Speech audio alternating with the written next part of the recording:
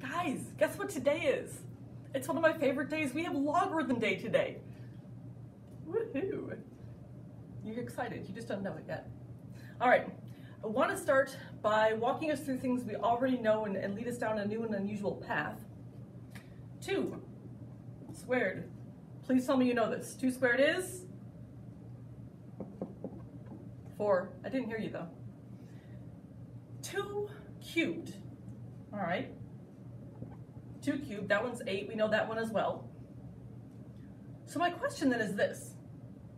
If I have 2 to some power and I don't know what that power is, what would that be if I wanted it to equal 6? 2 squared is 4, 2 cubed is 8. What must it be to equal 6? I want you to actually think of a number. Think of a number right now. Turn to the people around you and tell me what number you're thinking might be the exponent that we would put on a 2 to turn it into a 6. Go.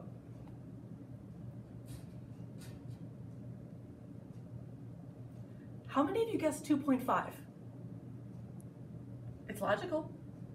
6 is halfway between 4 and 8. 2.5 is halfway between 2 and 3. Pick up your calculator. Type it in. What do you get? 2 to the, use the caret, 2.5 power. Do we get 6? Ooh, you were wrong. That didn't work. Why didn't that work? Here's the thing. Our brains are so programmed with linear programming that it's very difficult for us to break out of that mold. So if you're thinking it's 2.5 because it's right smack dab between 6 and 8, that would be great if we had a constant rate of change, if we had a nice even slope, which we don't. This is not anything like that. This is exponential, so it behaves differently. So what is the exponent? I don't know. I can't remember right now. Maybe we'll figure out something later that can help us. We'll find out. All right, here's the thing. We had this conundrum. Look it up. We had this conundrum, and we're trying to figure out how can we find out these exponents that are not regular numbers that are weird and unusual and misshapen. Everything has an operation to undo it. Addition, subtraction. Subtraction will undo addition. We've been talking about inverses. We just finished them in the last lesson. Multiplication, division will undo each other. What will undo exponential? Because see, here's the thing. It's not the same as power function. If I have a square, I can undo that with the square root. If I have a cube, I can undo that with a cube root. How do I undo an exponent where I don't even know what it is? Hence, the birth of logarithms. Ladies and gentlemen, they are the inverse functions for exponential functions. This is the one thing that will undo an exponential function. All right, so what do you need to know? The purpose of logarithms. Oops.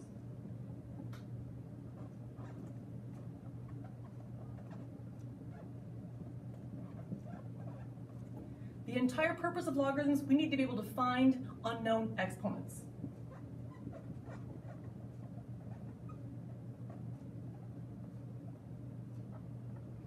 All right. And this is the only way to undo exponential form.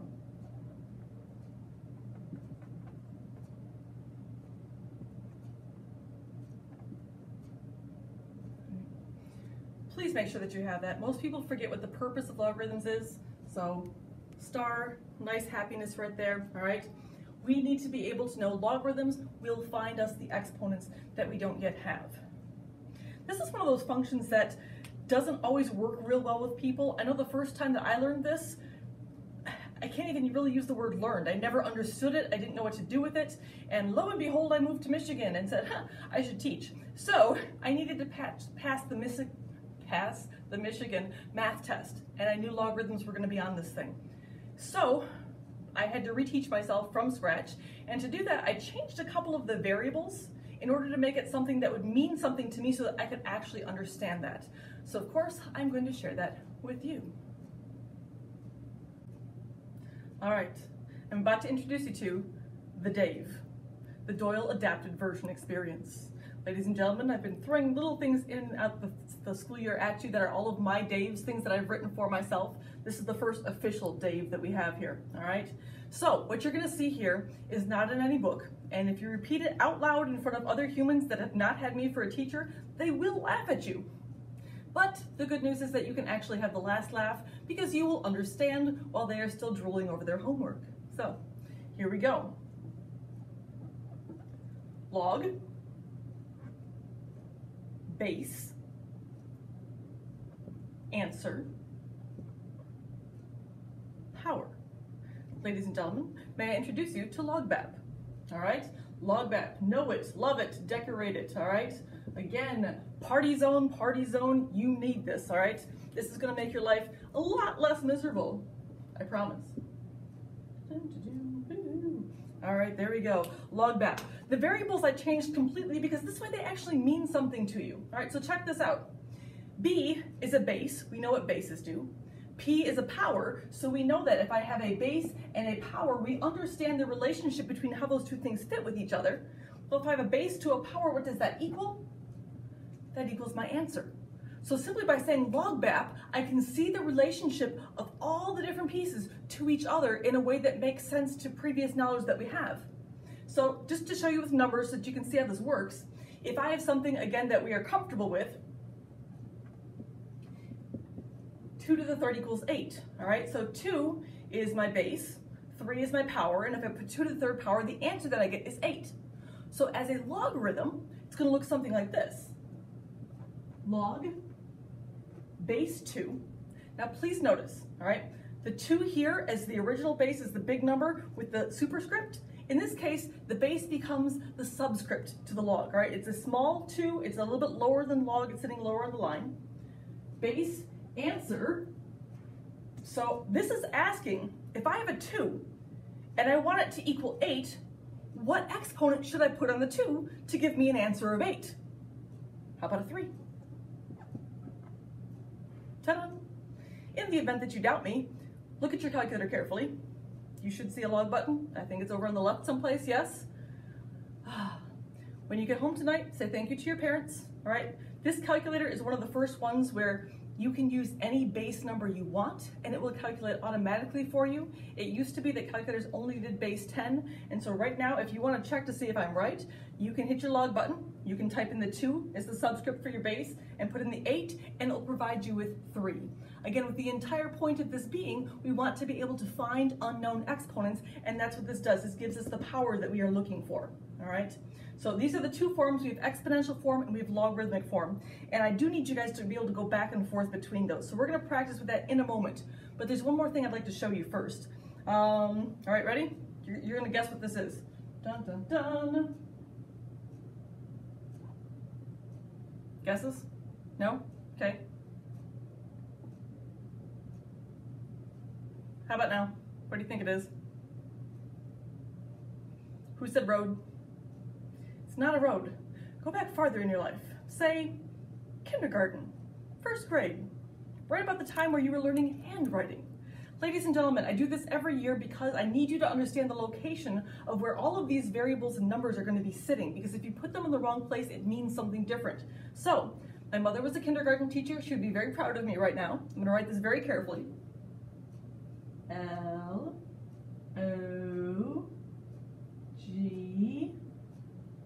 Okay, so technically the G didn't quite touch the line. Don't tell my mom.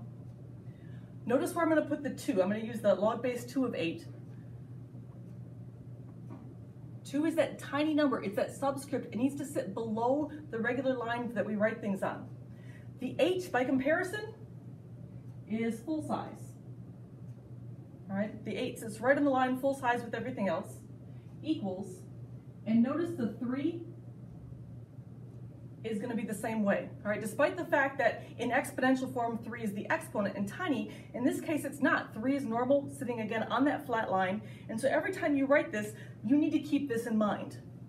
What I see too often is people end up confusing themselves because they put the 2 as the base and then they start letting the 8 float up a little bit, pretending that the 8 is the exponent for the 2, and I'm telling you right now, that 8, that is not the exponent for the 2. Remember, the 8 is the answer that we are trying to achieve, and then 3 is the exponent that will help that happen.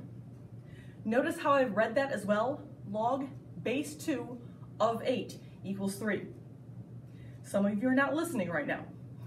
Log base 2 of 8 equals 3. You will learn to read that correctly, and I will keep reminding you and fixing you until you do, because I would like you to sound as intelligent as you are. So say this with me. Ready? We're going to read it one more time. Here we go. Log base 2 of 8 equals 3. There we go. Very good. Very good. I almost heard you that time. All right. Ladies and gentlemen, I'm going to get you a couple problems and have you try going back and forth, changing forms. And so just give me a second. All right, I promised you an answer from earlier. 2 to what power is going to make 6? Again, this idea that logarithmic form is the inverse of exponential, this will help us figure it out. So 2 to the question mark equals 6. We'll take the base and put it in the bases spot, so log base 2. The answer is supposed to be 6, so that goes there. So the question is, what is the power? What will happen? Put that in the calculator. Log base 2 of 6, what do you get? You guys are slow, come on, what do you get? Ha. 2.58. So if you guessed 2.5, you really weren't that far off. But again, because it's exponential and not linear, it's a little bit different. So you can see how this works. You can see how we can find our mysterious exponents using logarithms. All right. We're going to do a little bit of practice going back and forth. And so we'd like you to take the following things and put them into logarithmic form. So right now, in exponential form, 3 squared is equal to 9. I think we can agree with that statement. We're also going to go with 5 to the negative 3rd power equals 1 over 125. Guys, that better make sense. Why is it a fraction? Oh yeah, the exponent's a negative, and what's 5 cubed? 125. All right, so these are 2 statements that we know they are correct statements. I'd like you right now to take these, write them into logarithmic form, and I will get back to you. So please pause, try it right now, and then we'll check your answers, okay? Go. Okay, how did you do? Take a look at it. All right, so remember, it's log BAP, log BAP. Put that in your brain because it's snappy, it'll stick there for a while. The base on this one is 3, so log base 3, did you say that right? Log base 3 of 9, all right, so 9 is our answer, equals 2. 2 is the power. Now, I want you to look at your paper, and I want you to look at your neighbor's paper. Historically, somebody in this room has a 9 that is floating a little bit too high. Your 9 is sitting above the line instead of on the line. Please remember the 9 is not an exponent. The 9 is the number that we've got sitting there. It's the answer in our logarithmic process. So I'd like you to police yourselves. Again, take a look at your paper, look at your neighbors. If you see anybody that has a 9 that's floating, you look at them and you say, why is your 9 floating? Because if I was there, that's what I would say. Why is your 9 floating? Take a look at it. All right. The other one, again, log base 5. Are you saying it correctly? Log base 5 of 1 over 125. Notice I used the parentheses there. I guess technically I would not have to, but if I've got a jumbled mess of things that I'm taking the log of all of them, usually parentheses really helps with that process. So log base 5 of 1 over 125 in the parentheses, and again equals negative 3. Log BAP. Base, answer, power. Base, answer, power. Every single time. That's log BAP. All right? Now we're going to try some where we switch them the other way. Give me a second. All right, so we tried it one way. Let's try it the other way. We currently have 2 things that are in logarithmic form. So log base 4 of 4 equals 1, and then log base 49 of 7 equals 1/2. I would like you to take a moment and write those into exponential form. When you're done, the statements need to make sense. Otherwise, you really did something wrong. All right, I want you to try this right now. Go. Okay, how did you do? 4 to the 1st power equals 4. That does make a ton of sense, right? Again, the base was 4, the answer was 4. 1 has to be the exponent. It's the only number that's going to work if you have a base of 4 and you would like your answer to be 4. The second one brings us back to last week, guys. 49 to the 1/2 power. Do you remember what that is? You really should remember what that is. We're talking the base is 49. I want that number to get smaller because I want the answer to be 7, but I don't want a fraction, so I don't want a negative exponent. What's the 1/2? You better remember. We're talking power over root. That's a square root, guys. So again, this makes total sense. The square root of 49 is 7. had to do. All right, so these are some good skills to have. Okay, at this point in time, this is a long lesson. There's a lot that I would like to soak in your brain overnight. So we are going to pause there and come back tomorrow to pick up the rest of this lesson. So 2 things for you. 1, you don't have any practice tonight, so you can all cheer. And second, if you have enjoyed this video series at all, I want you to go 2 doors down and see Mrs. Blake, because she's doing a phenomenal job videotaping all of this. Thank you.